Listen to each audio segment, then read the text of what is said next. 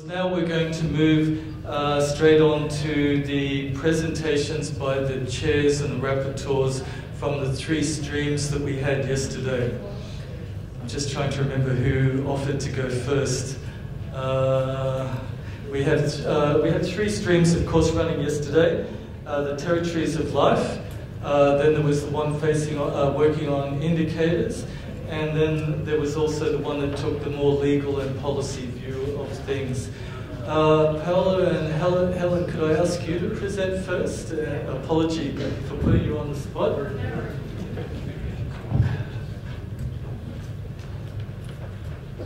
And thanks to both of you for agreeing to take notes and to present the main points back to us. What the Secretariat is doing, what I'm doing here with Marilyn and Cicada, is trying to make sure that if there's any main points that were missed in the declaration, that we include it in the declaration. Also, the drafting committee and anybody else who's interested is welcome to stay back at 12:30 for a short meeting about the process of sending out the declaration as a draft, and how we will give you some space to reflect on it and then finalise that electronically and send it to you. So just to remind the drafting committee, and I think some people, Tora, Paulette promised to work on some language for us, and we're still waiting on that language. We need it by 12:30. Was there anybody else? Paulette, Tora? I think they were the main people who, they actually gave us some nice language, but it just needed to be refined a little bit. Okay, I'll pass to Helen. Thank you. Thank you, John. Can I have it here? Okay, it's going to be too high. Can you hear me properly? Okay. Good morning. For those of you that I haven't met previously, who don't know me, my name is Helen Brink, and I work for the Center for Biodiversity and Conservation at the Museum of Natural History. I'm going to report on the session on the nexus of nature, culture, and well-being, which was shared by my colleague Paula Pasquas, who's sitting right there. And I apologize in advance if I sound like I'm short of breath. I'm 5 months pregnant with a baby that seems very heavy and active right now. Okay, so the objectives of the session was to highlight the importance of identifying indicators and approaches to management that connected people, nature, and well-being. The second objective was to raise awareness of the importance of ensuring that linked biological cultural approaches inform and contribute to the future work of the Convention, or the Convention on Biological Diversity. We had a very rich and interesting discussion, which covered quite a broad range of topics. We've done our best to summarize them, and I will present them briefly here according to common themes that we found. And we're highlighting specific recommendations or actions for the future work of the Convention that was raised, and also some example indicators that came up through the discussions. We will provide more extensive notes from the session to the report. I think we have until next week to do it, so I invite anyone who is in our session to approach us. We already shared the draft with some of you. If you want to take a look at it, especially if you're speaking during the session, make sure that your thoughts are reflected. Please let us know and we'll share the draft. Okay, so the discussions highlighted that the links between biological and cultural diversity requires global thinking, but it ultimately requires local action that is based on indigenous and local knowledge, resulting from generations of interactions between people and place. This became very clear through multiple aspects. And in terms of monitoring and evaluation, speakers expressed that understanding the context for indicators, metrics, and measures, and particularly the links to decision making is critical. It can't be just monitoring for monitoring's sake. And they also identified the challenge in balancing implications of being required to use indicator sets to demonstrate progress, which, for example, if they're interacting with policymakers or with external actors, or using indicators sets as a tool for advocacy and their own non-Indigenous engagement. So some of the recommendations and actions that came up was to recognize that there is no such thing as a universally applicable indicators. Rather, indicator sets need to accommodate both context-specific and generalizable indicators. assert the need for metrics or measures evaluating the actual process. How well was it done? And we heard a little bit before about the metrics on language diversity and biological diversity. And one of the speakers suggested that we should also consider exploring the topics such as food diversity and biodiversity, or for example, religious diversity. Okay, another theme was cultural and ecological restoration. So several of the speakers mentioned that cultural and ecological restoration needs to go hand in hand. One speaker, for example, mentioned that the priority is to conserve the way of life, not only individual species. So one recommendation that was put forward was to assert the importance of cultural and ecological restoration conducted in tandem in support of indigenous and local community lifeways. An example indicator was reintroduction of culturally important species, for example, the buffalo was mentioned, in tandem with the restoration of cultural societies to support cultural identity. Language. Okay, so we heard a lot this morning about language, the importance about language, and this came up in our session too. Speakers pointed out that traditional languages are helpful to contextualize and understand the links between nature and culture. And indigenous and local knowledge are situated in the traditional and customary lands and are rooted in cultural identity. So it was put forward as such, also as a valuable tool for discussing and identifying values, priorities, and strategies within the communities, especially in conversation with elders. So some of the recommended actions were affirm the importance of language as a key means to understand the links between biological and cultural diversity. This one is pretty agreed upon. And then example indicators, knowledge, use, and restoration of traditional place names. That's one example. This is also another theme that come up that I've heard, not just in our session, but through the 3 days of the conference. Speakers noted the critical role of youth and creating safe spaces for both intergenerational healing and transfer of knowledge. This includes practical learning grounded in place, culture, and identity and oral history. And for example, some of the examples that were mentioned was place-based activities such as youth and elder camps, fishing camps, canoe trips that can create an interface for intergenerational discussions and learning.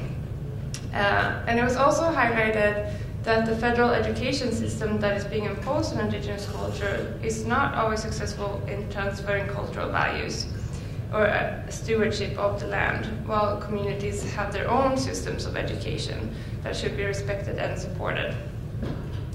This was reflected in the recommendations for action points, and which included to promote culture-based educational pathways, including opportunities for language and culture-based learning, place-based learning, and learning opportunities out in nature.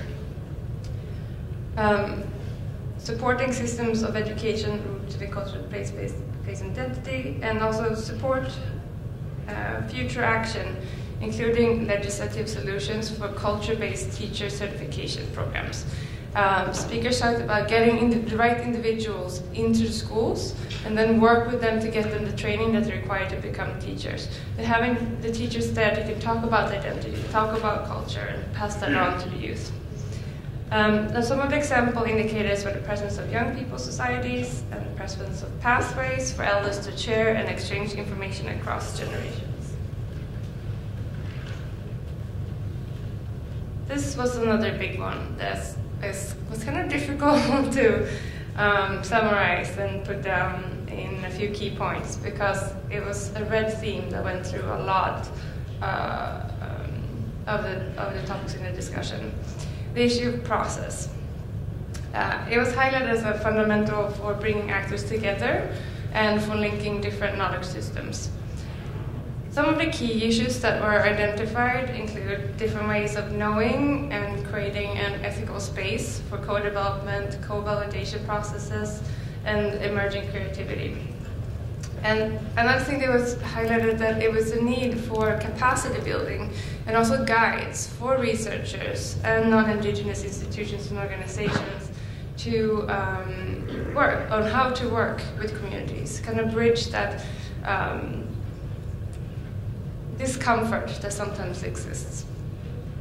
And so the recommendations included supporting creation of decision-making bodies that include representatives from different knowledge systems, recognize the importance of meaningful dialogue and being aware of the time and the resources that are required to actually support long-term relationships that are built on trust, transparency, and accountability. Time was an issue that came up over and over again. It just requires time and flexibility in time.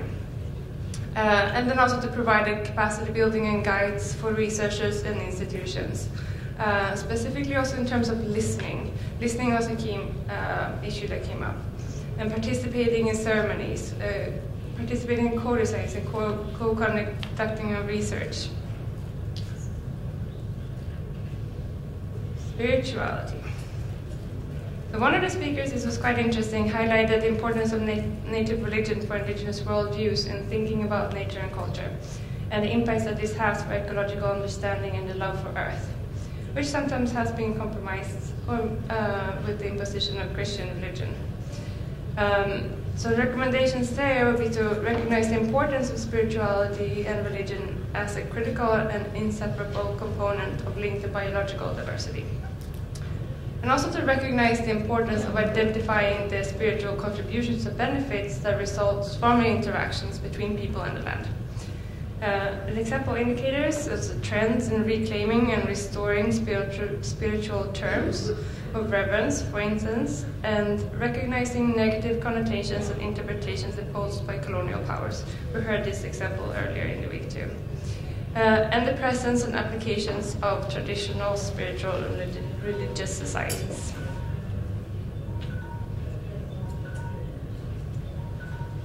So I gave you some of the examples that were kind of related to the topics that we touched, but we had actually a lot of examples of indicators that came up.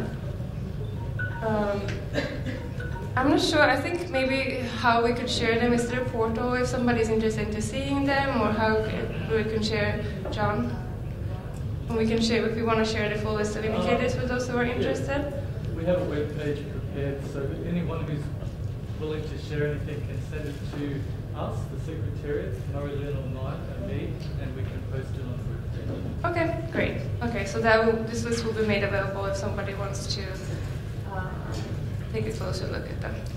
So this is a brief summary, and if we have time, I would like to open up the floor for some of the participants in the session, if they want to add anything, if there's anything that they feel that was key that I haven't mentioned, or if they want to elaborate on something. Thank you.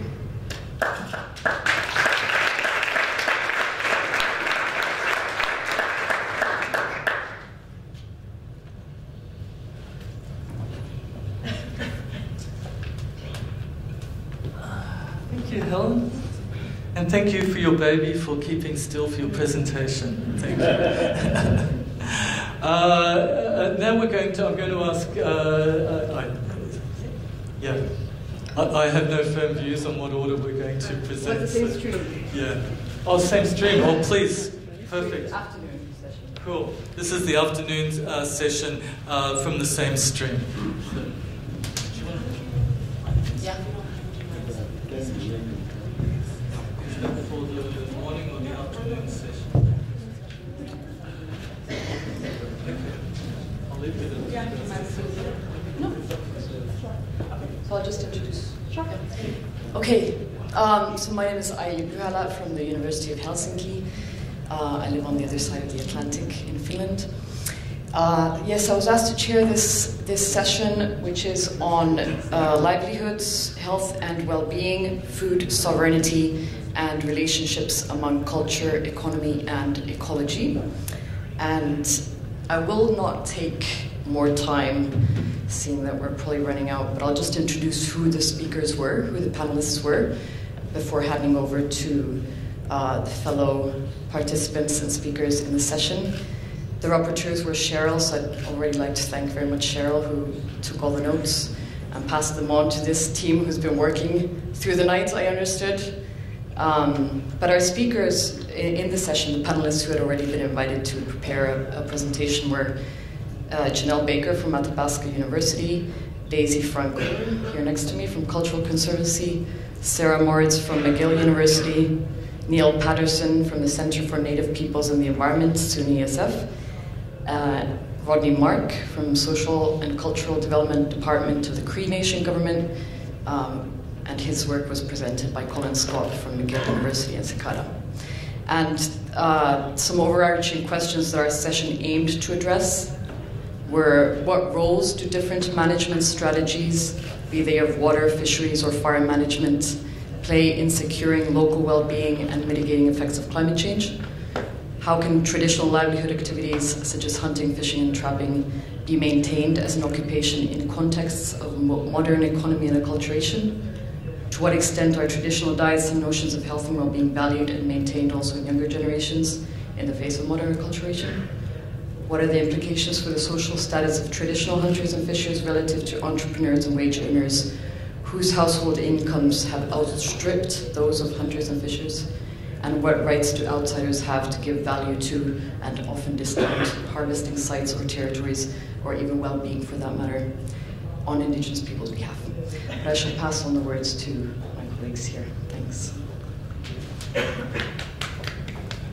Nawanko, thank you.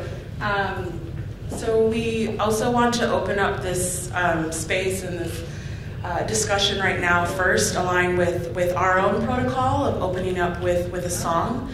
So my sister Takaya here is going to share that and lead that, and then we'll go into the recommendations.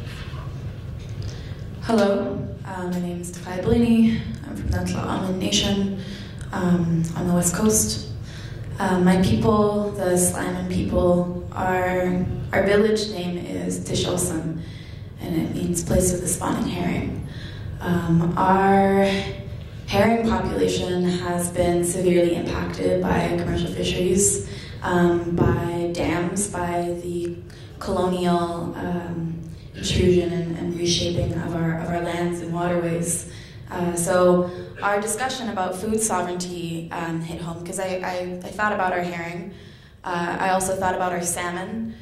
Our salmon have been severely impacted by fish farms, open net farming of Atlantic salmon who are diseased, and their diseases latch on to our indigenous salmon populations, poison them, poison everything that depends on them.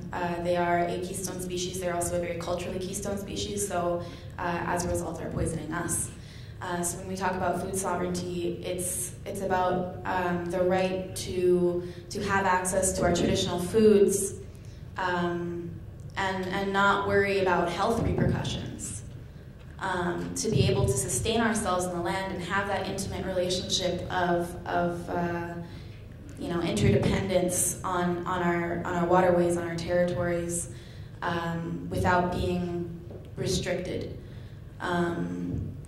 And within the context of talking about biological diversity is enhanced by cultural diversity, but cultural diversity can't take place unless we're able to eat what our ancestors ate and feed ourselves off of our own land. So I would like to open this up with a song, a Grease Trail song. This Grease Trail was a trading route along our coast, and we would trade ulukin grease, klana. And we call it our liquid gold because it is so precious on our coast. And it's an important part of food sovereignty, the ability to move. We weren't a stagnant people traditionally. We moved seasonally, we moved to different village sites. And it's an important song to me because for the Slamin peoples, a lot of our songs were lost. But that is a song. It's shared with other nations, our surrounding nations on the coast, and I love it because it is old. It's something that my ancestors sang when in relationship with other nations moving through our territory freely. So here it is.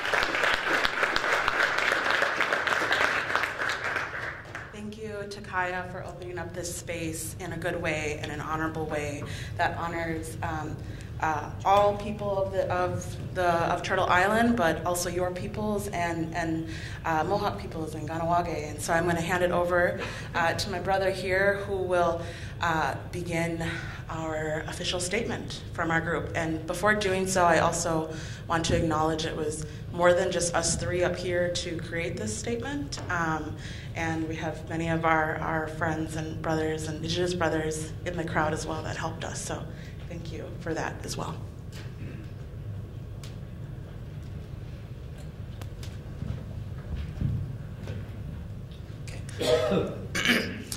What Ganu Ranadu, Segus Ganangoa, Dad Continuous Bush, Jajats, Ruxkarewa Niwagi Teroda, Danu Ganawage Nigid. So I just said, hello everybody, welcome. I hope you are at peace. My name is Dad Continuous Bush, and I'm from Ganawage, and I am Bear Clan. I don't really care much for standing behind the podium. I prefer to see all your faces and for you to be able to see me. So I want to kind of start with, before we do our official statement, I kind of want to start with a little forward about me. From the time I was 7 to 14 years old, I was sexually abused by my older brother. And when I came out about it to my family, it was a show. It was bad. They did believe me. Everybody in my family believed me, but they kicked him out of the house. He moved out and everything. But he was invited back to family dinners and family events and Christmas dinners and this and that. And when I would freak out or get upset and like, why is he here? He can't be here. I'm not comfortable. I was always told to get over it. It's done now. What's in the past is in the past. Just how come you can't get over it? And that was a lot for a 14-year-old to be told to get over it. So for 3 years, I suffered that reality in my house. And I made a decision one day that wasn't an environment that I could do any healing in. And so one day I grabbed a handful of clothes and put it in my backpack and walked out the front door, and I haven't looked back. Well, now I'm good with my family again, but at the time I walked out the front door and didn't look back for 2 years, and I didn't speak to my family. I have 6 brothers and sisters, my mother and father. I didn't speak to anybody for 2 years. Now in that 2 years, I lived in Ontario, working at a theater. I moved to Sherbrooke, where I was studying in CEGEP, and then I was in Prince Edward Island doing theater again. But when I was in CEGEP, I was studying super hard. I was studying pure and applied sciences. And I made Dean's List both semesters. And it was really difficult for me because I had all these super amazing grades. I had 97s, 99s. I had no grade under an 88. And there was some kids from the Gaspé area who also made the Dean's List. And so at the school, we have an Aboriginal Student Association, and they decided to throw us a little dinner. It was a little nothing dinner. It was just a small little, just to say congratulations to the students, the Aboriginal students who had made it onto the Dean's List. And one of these kids, their parents, flew down from the Gaspé area, both their parents. And I saw this during the supper, and it really made me like cry, because it's like, it was a little nothing dinner, but their parents thought it was that important that they needed to be there, where they both flew out. And my mental health started deteriorating because I had no one there to tell me good job, or just, like keep up the good work, or even just give me a hug. And I've been suffering with mental health for a couple of years now because of all this, but I am on a really, really well healing journey. And One thing I want to say is that we need to start focusing more on mental health, really, especially with young men and young boys, because there's a stigma surrounded that young men and young boys aren't allowed to feel certain emotions or emotions at all. They're not allowed to be humans. They have to be the strong Indian man they are. And I think that's true for all cultures around the world, that the men are always seen to be strong or have to be the rocks, and they're not allowed to be emotional. So I just want to leave you guys with that, and thank you so much for having me up here to speak.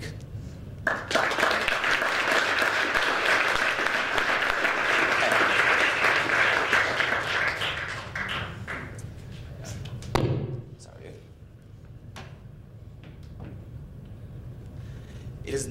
Hello. Okay. It is necessary to provide an appropriate context about both the sense of urgency behind our recommendation, as well as sharing the what, why, and how regarding the recommendations we are putting forward. Additionally, it is important to also know that violence is deeply rooted in the English language, and these recommendations do not fully grasp the philosophies, cosmologies, and perspectives and realities of Indigenous peoples, who steward over 80% of world's biodiversity. In the first North American dialogue on biocultural diversity, we are tasked with identifying the linkages between biological and cultural diversity, which will then be put forward into a declaration. We believe that is more than just linkages, rather than both biological and cultural diversity are interdependent and both rely on and inform one another. And I can't stress that enough. While thematic streams allow us to dive deeper into said issues, it also reinforces a disconnect and colonial approach to understanding each issue, including value and divided. Control and conquer Indigenous peoples. When we understand, discuss, and address these issues particularly, we must simultaneously take a fine-scale and broad-scale approach and avoid operating in silos. We must both be like the eagle who flies over and sees the entire landscape and also views and experiences the issues on the ground, like the living microorganisms in our soils.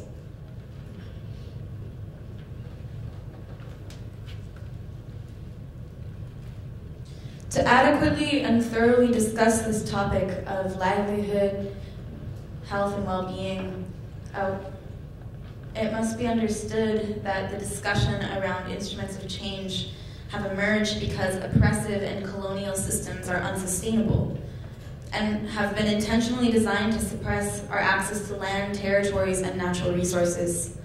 The lack of access to our lands impacts how we steward our lands, territories, and natural resources to cultivate and use our traditional food and medicines. Validating colonial and suppressive approaches to controlling our traditional food systems and ultimately our well-being has forced unhealthy, subsidized, and commodified foods on Indigenous peoples, which has had devastating impacts on our physical, mental, emotional, spiritual health, and well-being. It is imperative that we recognize and acknowledge that these political, social, and economic factors and barriers continue to disrupt our livelihoods, health, and well-being.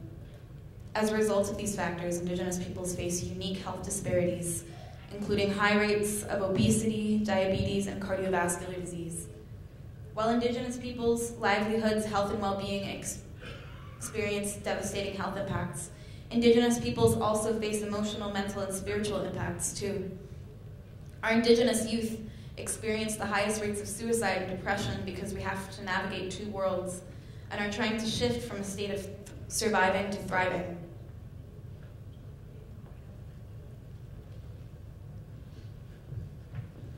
Thank you for that. So that's some of the context for what we're sharing as far as our recommendations, and we have 6 of them. The first one is respecting sovereignty and customary land tenure of each nation, ensuring natural law, Indigenous leadership, and Indigenous governance systems are recognized and implemented. Additionally, representation and participation of Indigenous peoples are included and sought out by decision makers in any institutions related to biodiversity.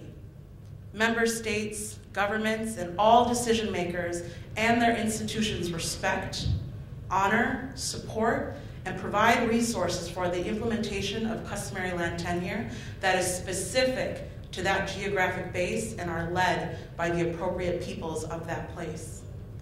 Our third recommendation is that free, prior, and informed consent is a regular best practice and part of formal protocol around any form of development that directly or indirectly impacts Indigenous peoples, local communities, and communities of color. Additionally, free, prior, and informed consent is used as a tool and practice for mitigating the potential threat of genetically modified technologies as it relates to traditional foods and traditional food systems. Fourthly, if Indigenous peoples choose to work with external governments, agencies, NGOs, and other key stakeholders, co-stewardship that centers and prioritizes Indigenous peoples and their self-determined application of traditional knowledge and Indigenous knowledge systems can be a suitable practice in taking care of our lands, territories, and natural resources. Our fifth recommendation is that we call for the respect for spiritual responsibility, otherwise translated into the Western understanding of rights, otherwise affirmed in the United Nations Declaration on the Rights of Indigenous Peoples. And our last point is that we recommend the restoration of the traditional mobilization of Indigenous peoples in their efforts to protect and sustain their traditional foods, diets, and lifeways.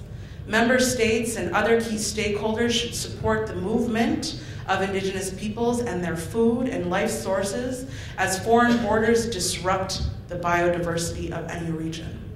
This includes abolishing border imperialism that disables traditional trade routes and the mobilization of our animal relatives and wildlife. In the face of climate change, we must address both the present and future risks, including but not limited to flooding, droughts, loss of biodiversity, deforestation, pollution, and toxic runoff, of inland border displacements of populations, and the rising risk of facing discrimination due to political, economic, and social barriers of both rural and urban Indigenous peoples and people of color. Thank you. Those are our recommendations for today.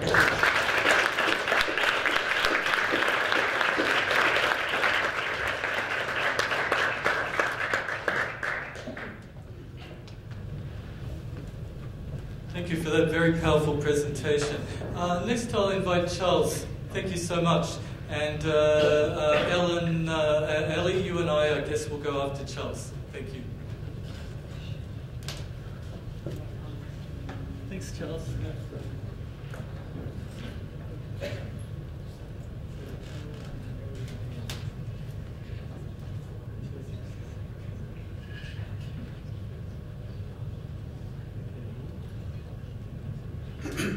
Smoigat, Smoigat, Smoigat Hale, Legigat, Sigmana, Gobwalchuk, Charles Menzies, Kakatla Nation.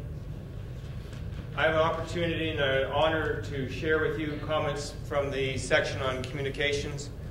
But first I want to say a little bit about this emblem created by Barry Bolton from Kakatla.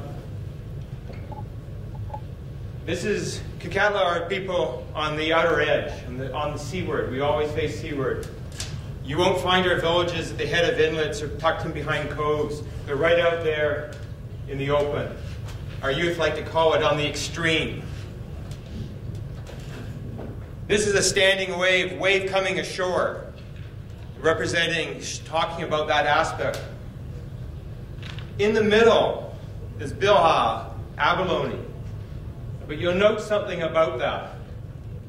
We've placed within that the abalone the inquiring eye of the Gamsiwa, people who came from away, drifted up on our shores. Because the message is that the people should stand on the shore with our Smoig at Saban and Tebasa and Hale, with the people in our communities, not on the decks of the ships of the capitalist venture capitalist firms that arrived in our shores. To not stand on the deck with James Collinet trying to explore and understand and discover, but rather to invert that image. To recognize that you need to stand with us, to root your knowledge and understanding in our theoretical traditions, within the way in which we have defined what is merits of study. But keep in mind, there is not a unitary, singular view.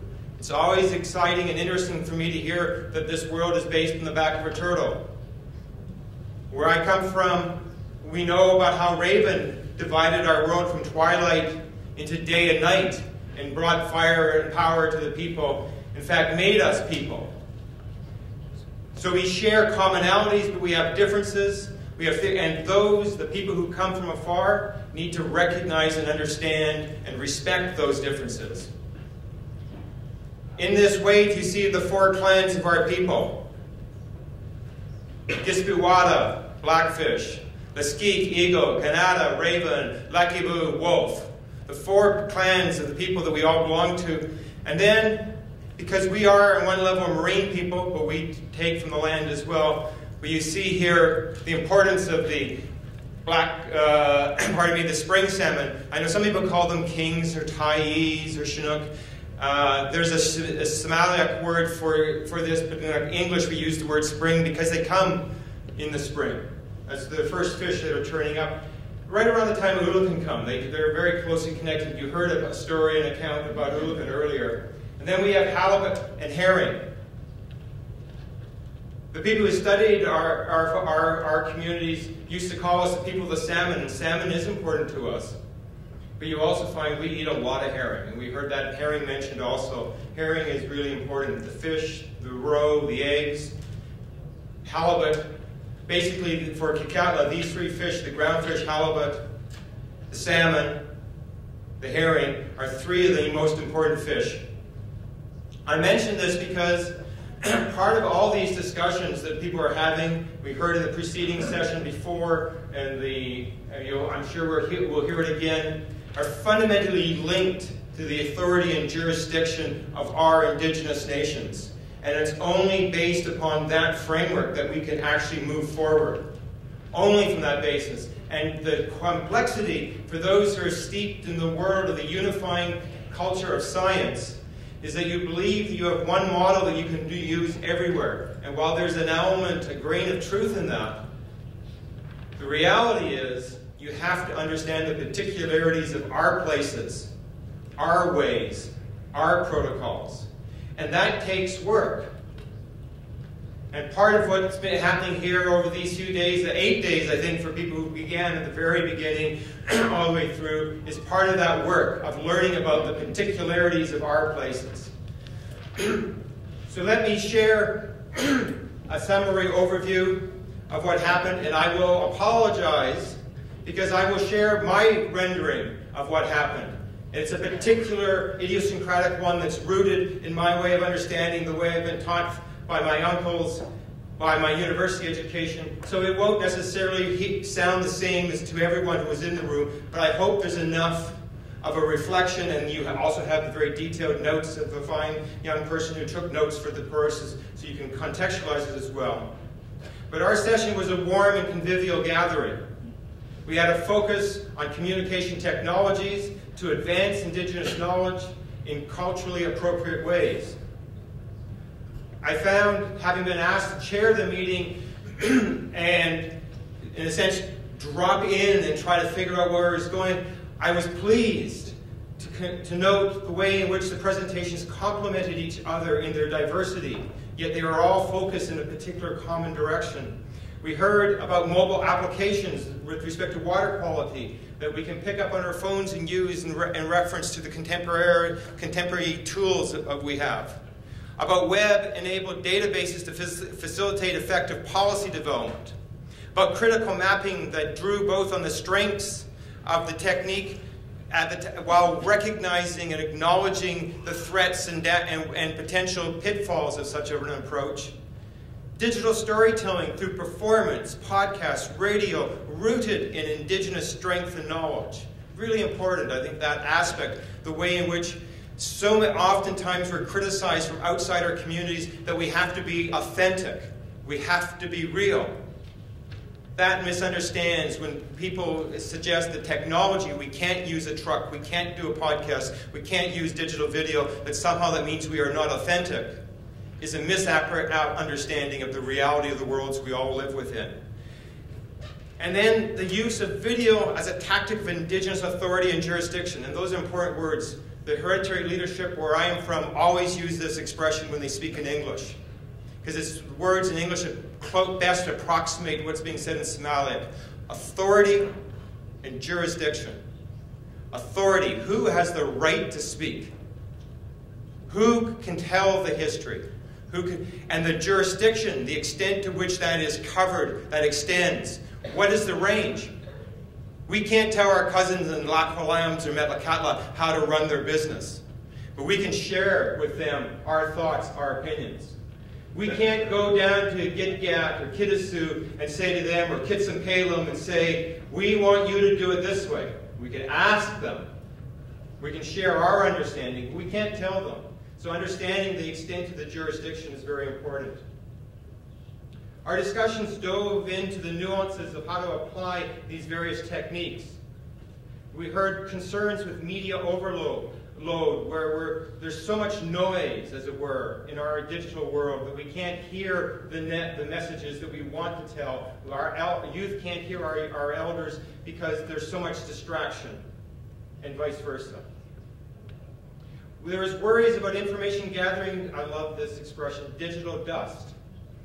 In that sense that they sit there in this virtual shelf untouched once we've invested so much time, energy, and money and goodwill. We heard about, and we also, they were sharing of practical experiences where people talked about a whole variety of ways of how they worked with new and old technologies together, how to make the difference. And again, these are particular, they're based upon where you are.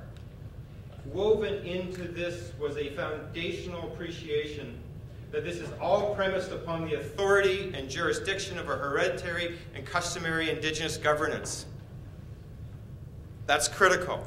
And I added the word customary here because not everyone has hereditary systems. Where we're from, I know Teresa is also from the same area, the same wider community, we have hereditary systems. Other people don't have a hereditary system, and so I recognize that there are different ways within the wider indigenous world. But good work, no matter the intention, will falter and stumble unless our indigenous laws are recognized and settlers sedate reconcile themselves to our reality. And that's really critical. Reconciliation, which is a big key word in Canada, isn't about all of us getting together in one big happy party and sharing and bathing things together. No, it requires work on the part of the settler, of the colonial state, to actually reconcile themselves to the fact that we are here, we have always been here, and we will always remain here. And the fundamental rules are those of the ground of which we stand. And that's what reconciliation is. It's adapting your rules to our laws.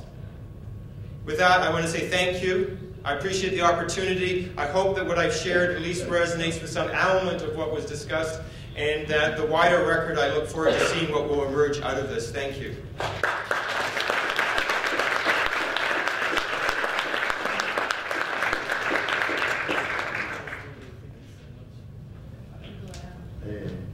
I want to thank Charles for giving me some energy too. That was a really powerful presentation, and I certainly felt that I benefited from that spiritually. It was better than a cup of coffee. So we have two more presentations, and now I'm going to briefly go to the legal stream, and Ellie will help me. Ellie was our rapporteur, and then we'd like to move to the community conservation streams to finish our discussion about the streams before lunch. So let me introduce the legal stream.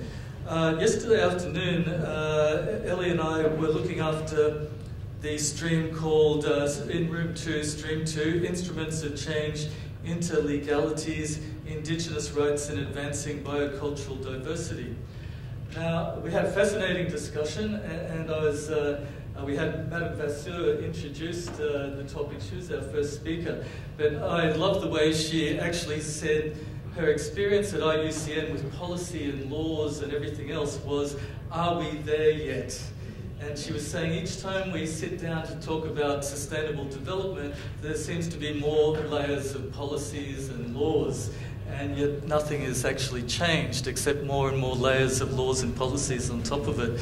I found that that was a very interesting observation, and there's also the fascinating story about the invasive eucalyptus trees in Latin America advancing down the hills towards the indigenous communities and stealing all their water on the way. So we had some excellent speakers. We also talked about a new developing area of law called Earth jurisprudence, where some countries such as New Zealand, Ecuador, Bolivia have assigned legal personalities to landscape features or rivers or mountains, and the traditional people speak on behalf of those features. So we also talked about these new and emerging areas of law. Of course, we also talked about the UN Declaration and the need to braid and interweave the many different pluralistic legal systems we live under together to make some sense to people who are living on the ground. So I'm going to stop there. It was a fascinating discussion, and I know Ellie has some short notes about the main points. So thank you so much, Ellie. Thank you, John. So one of the key things that we began the discussion with was that Indigenous peoples live under many laws, many of which have been imposed upon them. And one of the key things that kept coming back and forth in these presentations, in the discussion, was about language. Language is an important issue. We need to use terminology which avoids tipping the balance of power into a non-Indigenous framework. So terminology rather than biocultural diversity, talking about territorial integrity, protection and defence. And some terminology of laws and conventions has no meaning in Indigenous languages, and we've been talking about this repeatedly during this meeting. And that can create not just a tipping the balance of power into a non-Indigenous framework, but also creates cultural barriers. So looking at the language used when we're talking about interlegalities is very, very important.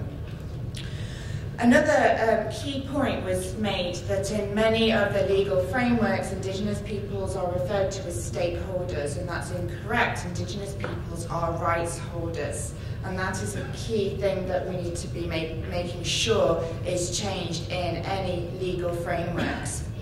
So, as John mentioned, the advisor said there are all these conventions and legal instruments, but they're not working. Why is that? And the discussion went along, well, many of these are Western constructs. They're not connecting to Mother Earth, to communities on the ground. And in addition, each community is different. The values, the beliefs, the rights have to be respected when planning adaptation and protection for the future. International governments and organisations should be examining what role they play.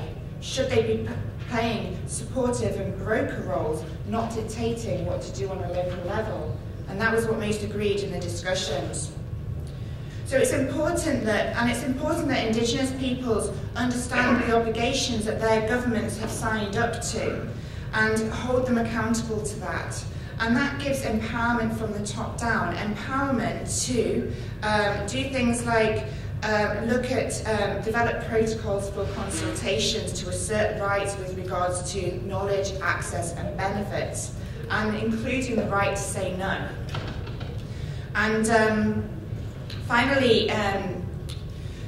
the role of international law, which has been used as a tool for dispossession, is to repair these past injustices. And so when it comes to braiding together Indigenous law and legal systems and non-Indigenous law and legal systems, can we find a new space in between the two where new laws are made using the appropriate language that both sides can come to understand and work together? One of the key points was just because it's written down doesn't mean it's not a legal instrument. There are many different ways we can do law and legal processes.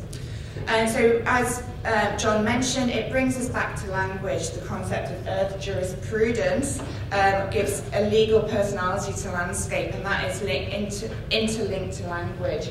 So language is one of those key things when it comes to looking at instruments of change, especially with regards to laws and Indigenous rights. Now, I hope that I've represented the discussions. I'm sure there are things I've missed, so if anybody who was involved in those discussions wants to add anything, please let me know now. I also know, but I was curious whether you had any discussion about natural law. Is that within the purview of your I'll let you speak to that, John. Yeah, so we did talk a little bit about natural law when we talked about the new emerging law on earth jurisprudence.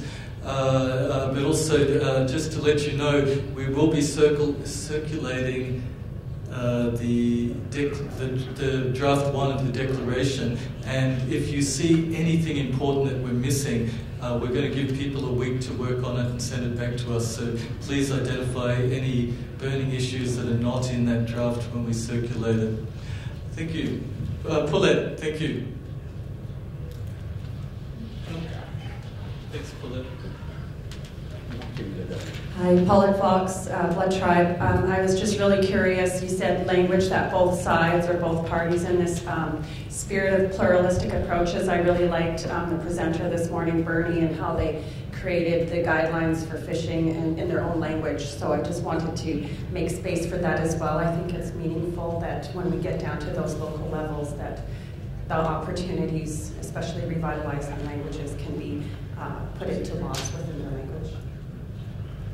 Paulette, I think it's a very good point, and I recall when the UN Declaration was adopted in 2007, a lot of Indigenous peoples translated it into plain language and into our languages, so that we understood the rights framework that had been adopted by the international system. And it's something we're continuing to do with the different standards and principles under the CPD to identify Indigenous peoples that can help us to turn this into Indigenous languages so that people understand the obligations that governments have signed up to at the international level. So thank you.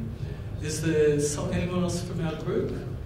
Because I'm conscious we need probably at least 15 minutes for the community, the Territories of Life people to present back. Can you let me know who's presenting on behalf of the... Thanks very much, Ellie. Thank you. Can you let me know who's presenting?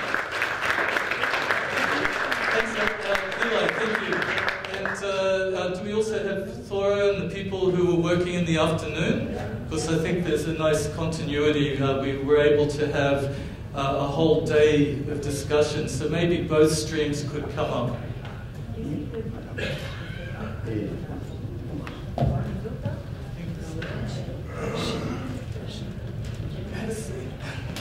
Let me move this.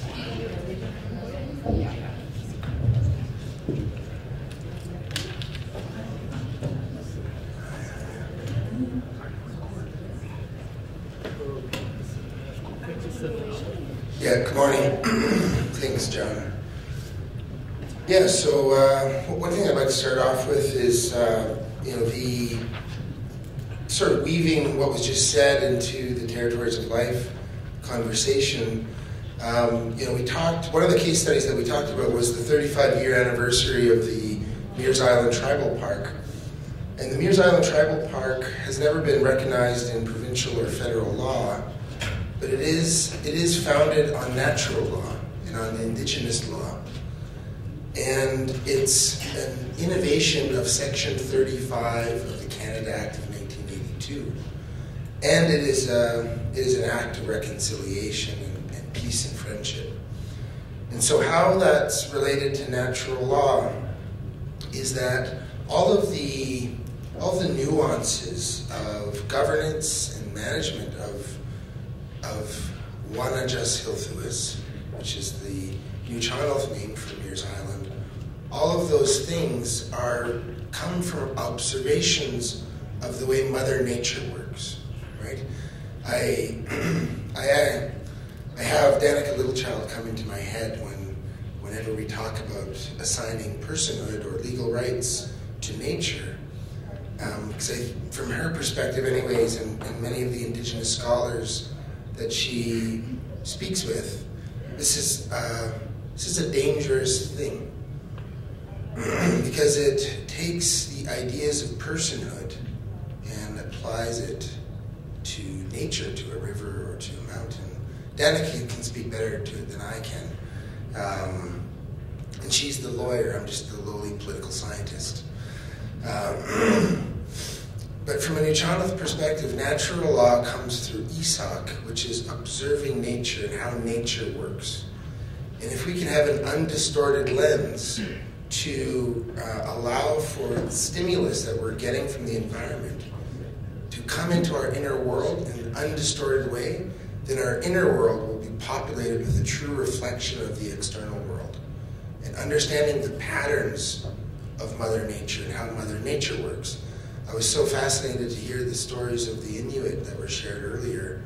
I thank you for sharing those stories about the Inuit laws of which bears to hunt and which not to, and when, and all the rest of it. Those are so critical because that's true natural. That comes through observing nature over millennia of observations. And Isak also speaks to our emotional state. And it's important to experience the full range of emotions and then do ceremony with those emotions. Try to not get stuck in any one. Getting stuck in happy is just as dangerous as getting stuck in sad. So we have to experience the full range of emotions. And in our morning session yesterday, we experienced a full range of emotions. And it allowed us, and actually I apologize because I thought when I talked with John Scott at the beginning of the day that the conversation would just flow into the afternoon, but I misunderstood. So we were actually intending to continue the conversation into the afternoon. And what I was intending to start with at that is that we had, through the morning session, we had done the hard work of getting unsettled and then having a meaningful conversation about how we can collaborate and create strong allyship to turn this ship around. We're still on the collision course with ecological catastrophe, and we need to be unsettled, and we need to create, from that unsettling, create powerful relationships and create family. So over lunch yesterday, Colin and I had a conversation about getting lost and wasting time.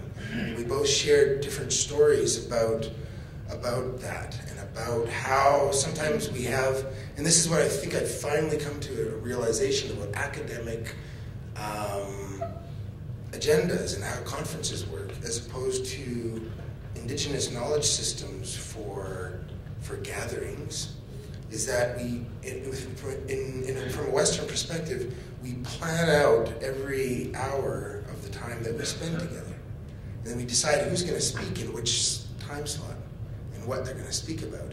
And you have to provide your PowerPoint presentation weeks in advance. You see how that's kind of strange from like a colonial, like we're colonizing time.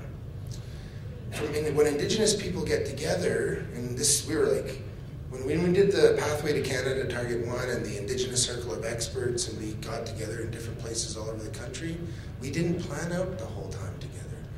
We ran down, we ran, the agenda was, this is when the sun rises, this is when the sun sets. This is high tide, this is low tide. And we called that agenda Isak, because it's respect. And everywhere we went, we found out what is the word for respect in your language. And we named the agenda respect. And then we had meals. Meals were the other things that populated the agenda. And then in between those, we had subject matters that we wished to discuss. But we were always clear that this could flow. This could just flow organically.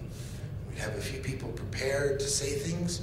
So I finally realized that yesterday, why this feels so disconcerting to so many people, like to plan out in advance. Imagine some of our gatherings if you tried to do that.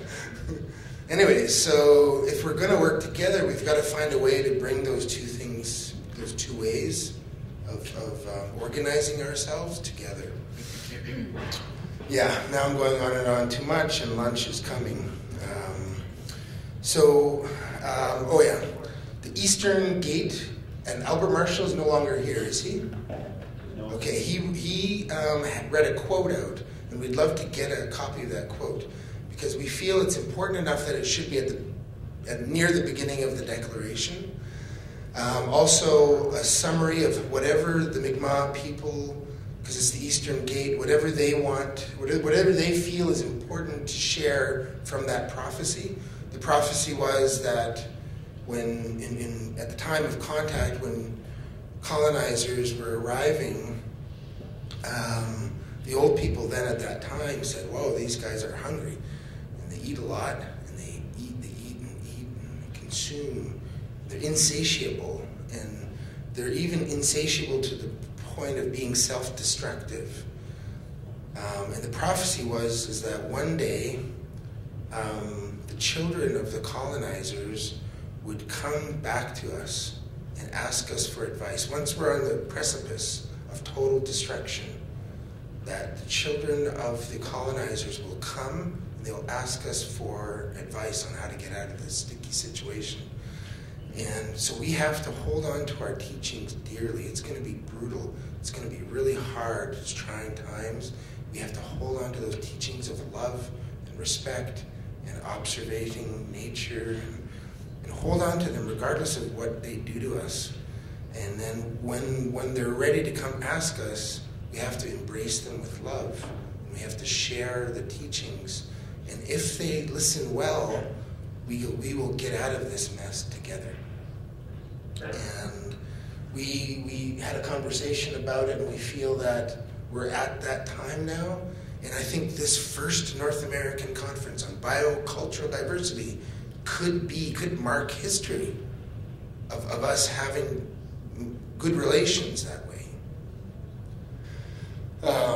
And know who you are.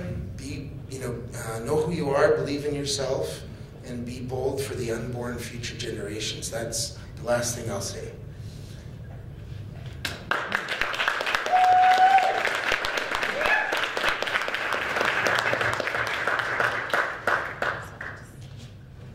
So for those people who would like to review notes that were from the first session, it was hard to summarize, and I want to make sure that I do justice to the words that were spoken, so please feel free to contact me. So dialogue continued in the territory of live session in the afternoon, and we spoke about the importance of indigenous sacred sites and places as part of culture, language, identity, as part of ancestral heritage, and as part of importance for preserve biocultural diversity.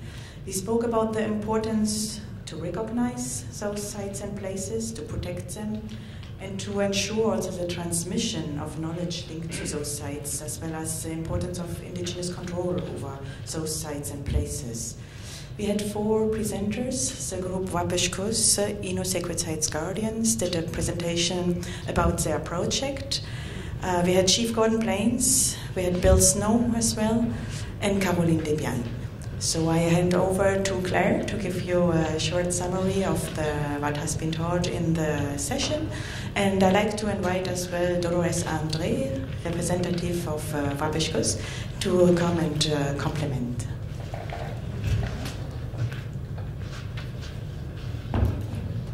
So again, it was a very busy day yesterday, and then I participated in the drafting in the evening, so I haven't fully gone through the notes and only had time to check in with the Innu this morning to highlight their, ensure that they're comfortable with the points that I had highlighted. So again, if people did a presentation and have time to come and check with me, I would really appreciate that. So, so reflecting on what the Innu brought from their conversation, important points that they relayed is the need to respect all your relations, and they spoke very eloquently about the Innu concept of life, being based on relations with the caribou, the centrality of the caribou to their way of life, and Innu spirituality is so closely linked with the caribou, which is their master spirit. And the Innu nomadic lifestyle is based on the seasons and is very cyclical. The importance of parents being with children on the land. They actually shared a diagram to show their circular vision of the Innu and the caribou, and later shared a story about, I think Anne-Marie spoke again this morning about feeling the importance of that circular perspective and not feeling forced into a square worldview.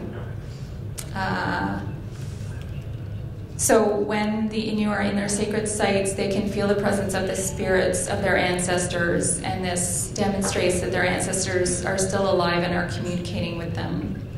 And they want to work to transmit spiritual rituals for healing and cultural awareness, including language, which is very important because community members of different generations need healing and want to reconnect with their cultural identity.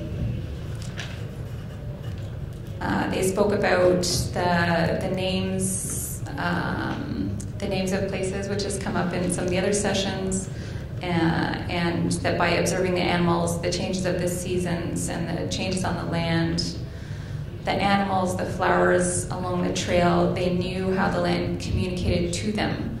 And they followed the teachings they received from the animals, the plants, and the land, and they pursued the trails that their ancestors did.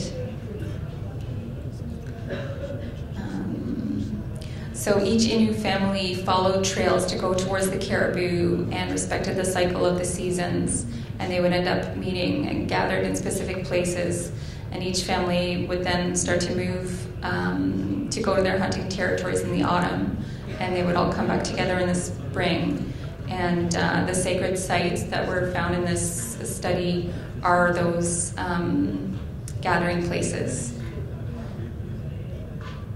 So within the Innu way of living on the land, there was an existing respectful management approach that was based on immediate needs, and you took only what you needed.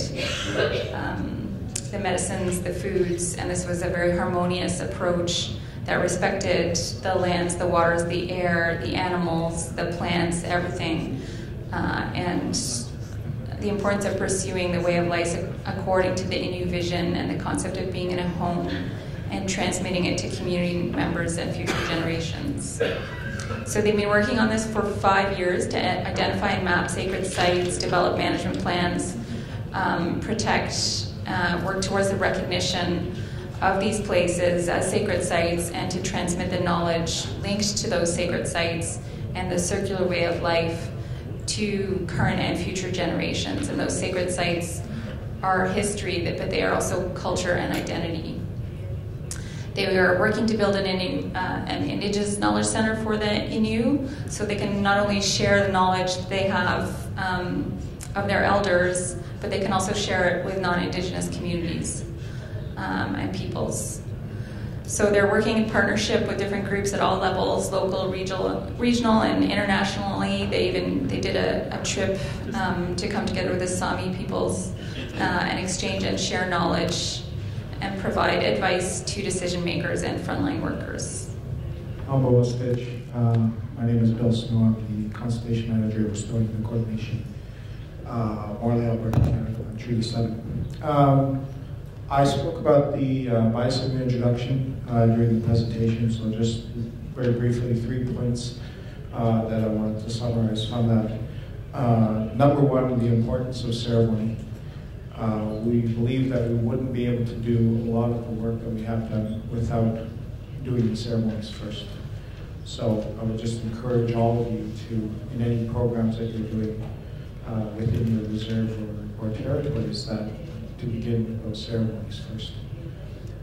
Number two is the importance of wildlife, putting them back on landscapes. There are certain things that we cannot do as human beings on landscapes, no matter how hard we try, no matter what kind of technology that we use, no matter what kind of new methods may come along. Wildlife have their own place and their own purpose on landscapes. And so that's why we're so supportive of an initiative like the bison reintroduction. And the third point that I do want to raise is that the importance of doing these indigenous-led research studies. Communities have to start putting together these reports in their own frameworks, in their own methodologies, in their own languages, in their own processes. Until we get to that point where communities have the skill sets and the capacity and the ability to do these studies, universities are going to fill that gap. Industry, government's going to fill that gap. So just really important that the importance of those kinds of studies being done by community, by elders, in their own processes, in their own methods. Very difficult to do that right now because there's not a lot of funding or capacity for those kinds of studies. You got to look through all kinds of programs to be able to find those. But the reward is very important because that way it gives government no excuse not to follow how land and wildlife and resources should be managed. So, Ishnish, thank you.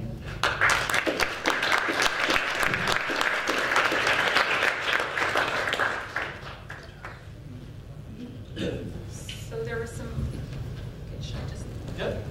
So there were some other researchers that I'll try and summarize quickly. So there was a recommendation from one researcher to ensure that we push for more options for Indigenous peoples to be able to choose from about how they can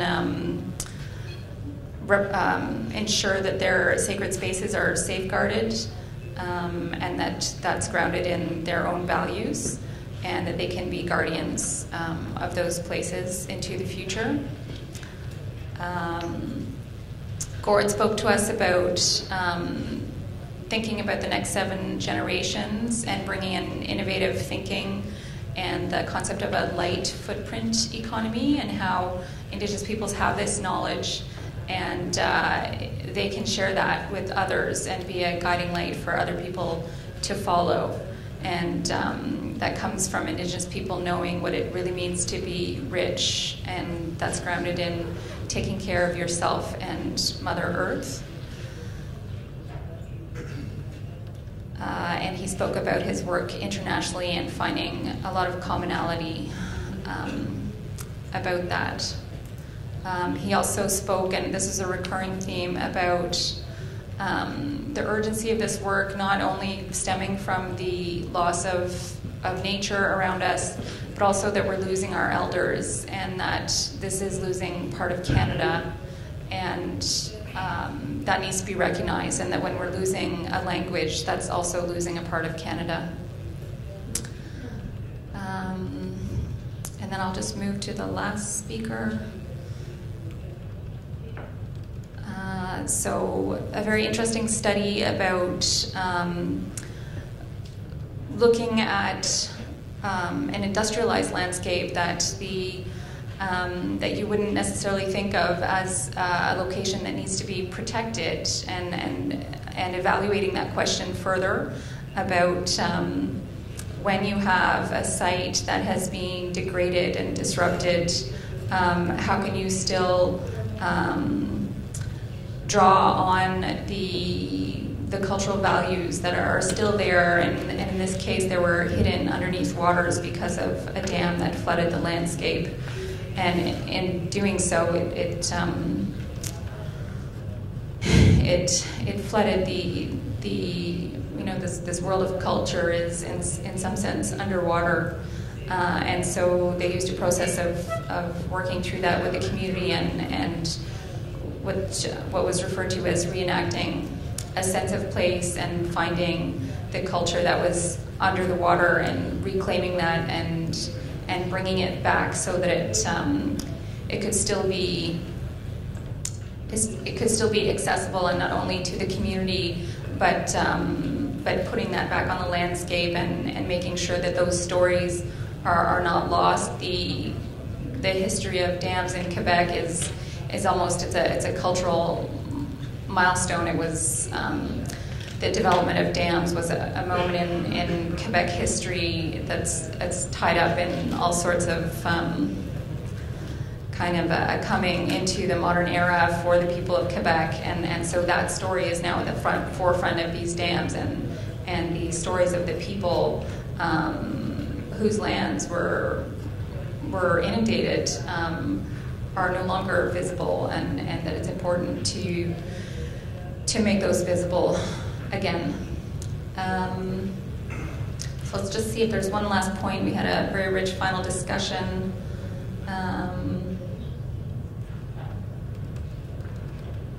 It came up again and again, the need to work together and to find ways to do that respectfully.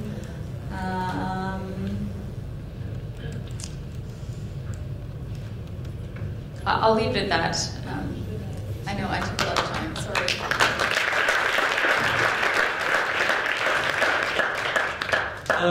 Sorry, I want to thank this group. This was 6 hours of work in 2 streams, and they worked very hard.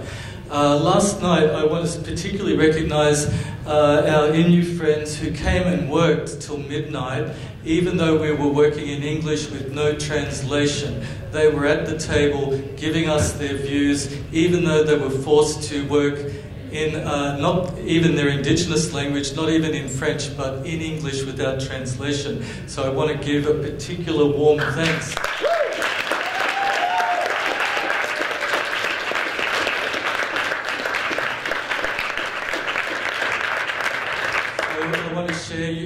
Thank you for sharing both your successes and challenges on remaining on your traditional territories and maintaining your unique identities. It's been a very powerful conversation.